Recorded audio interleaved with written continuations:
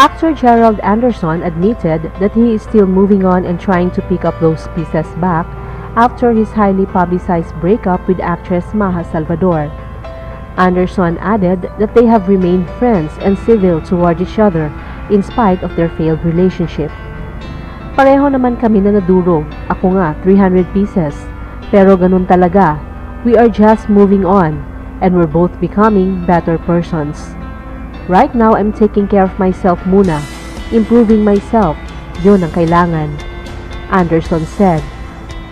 Rumors are circulating on Anderson being linked to fellow co-star in teleserye Nathaniel, actress Shaina Magdayaw. Sobrang sarap niyang katrabaho, magaan, very professional. Sobrang bait niya, accommodating, madaling kausap. Huwag mo muna akong tanungin. Focus lang muna dito sa Nathaniel. Yun lang ang iniisip ko ngayon. Sabi ko nga, magaganda ang qualities ni Shaina. Pero ako mismo, wala ako sa kondisyon para pumasok sa isang relasyon. Ang dami ko pang dapat ayusin.